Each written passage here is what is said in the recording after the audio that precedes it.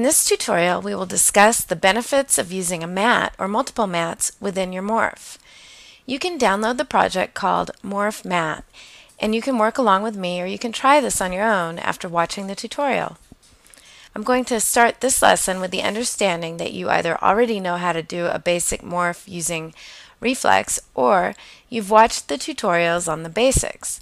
If there is a basic concept that you do not understand, I suggest that you go back and watch those tutorials. I'm going to show you the result from a one-layer morph and a two-layer morph so you can see the difference before we start. In this first result, we have done a still-to-still morph without a mat. You can see that the background is dissolving and it may not be the desired effect. If we look at the next example, this is a two-layer morph where each of the cars is matted and then composited back over the background. The result is much cleaner and you can focus on the morph itself better. Let's go ahead and see how easy that is to do. You can start by going to the folder called Two-Layer Morph Project and to the composition called One Lambo. This is just a single JPEG file of the image that will be our two image. We can go to the Pen tool or use the hotkey G in both Mac and Windows. Go ahead and draw a mask around the Lamborghini like I'm doing here. You can take a minute to tighten up the mat.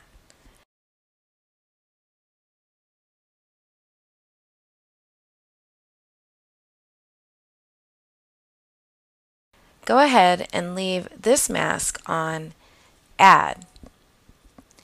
Now you can do the same for the Bentley and then meet me back here.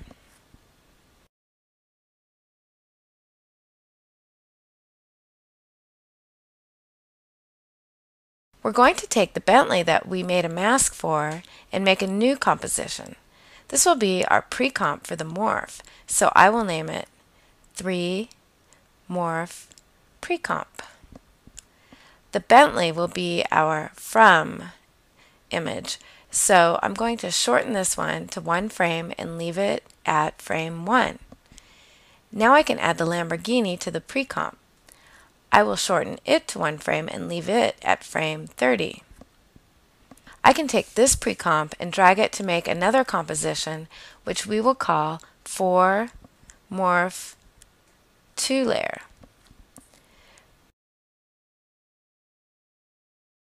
This is the comp where our now matted morph will take place. We can just copy the masks from the morph using one layer since we already learned how to create masks in the tutorial called Reflex Morph Still to Still in After Effects. If you want to practice, you can go ahead and create your own masks and then come back and watch the rest of this tutorial. Since we have the masks set up already, we can see that they are working, but there is nothing morphing because we still need to add reflex morph. Go ahead and do that now.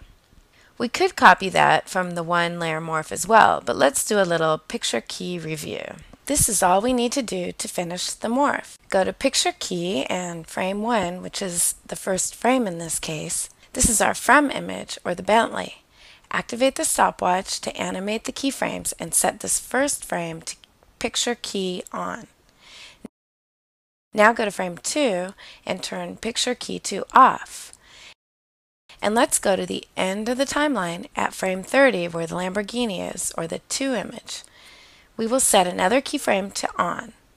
Now if we do a RAM preview, you will see that the Bentley morphs to the Lamborghini and the background doesn't join in because we have a mat for each car. And no background.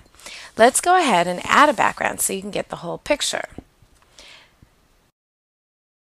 That's better, except there is a little bit of the Lamborghini peeking out the bottom. So I'm just going to scale the morph up a bit and reposition it. This is how we do a morph using multiple layers in Reflex Morph.